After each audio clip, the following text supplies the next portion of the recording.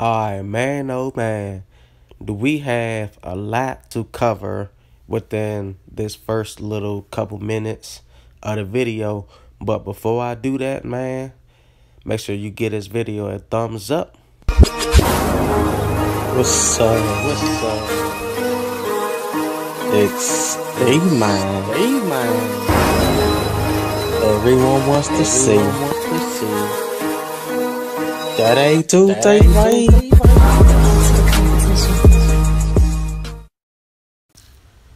So 2K20 is right around the corner, about 2 months away.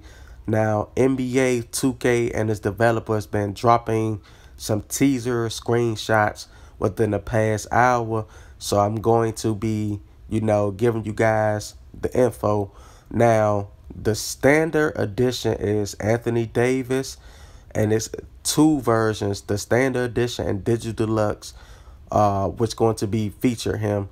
And the next one is going to be the Dwayne Wade version, and it's the Legend Edition. Now, I'm going to be telling you guys what comes with which and my opinion on what I think is best.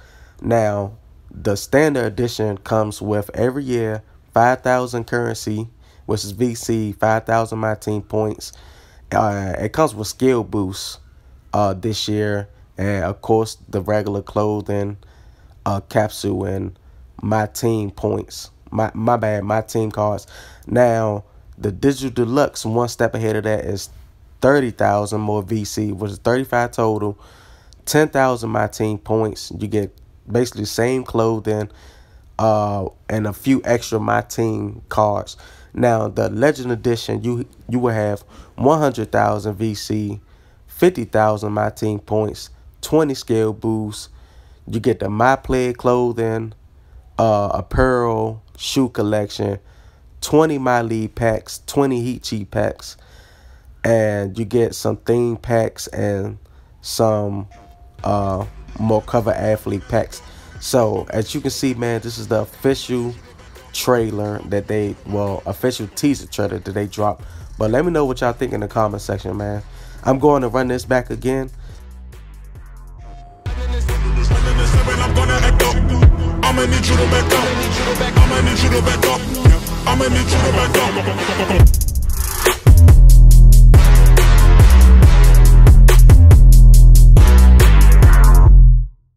PlayStation. So if you're really trying to save, man, just go ahead and go with the standard edition and maybe the digital deluxe. But if you're thinking about playing my team heavy, then the Legend Edition is the way to go. So the difference between the Legend and the standard and digital deluxe is basically you getting more my team packs and stuff worth that money. But if you think about it, every year, if you get the regular $60 version, if you pay an extra $40, you actually getting like 30 to 50K more VC. So yeah, guys, man, that's just a little no-brainer right there. So let me know what version y'all getting, and I'm gone, man. Peace.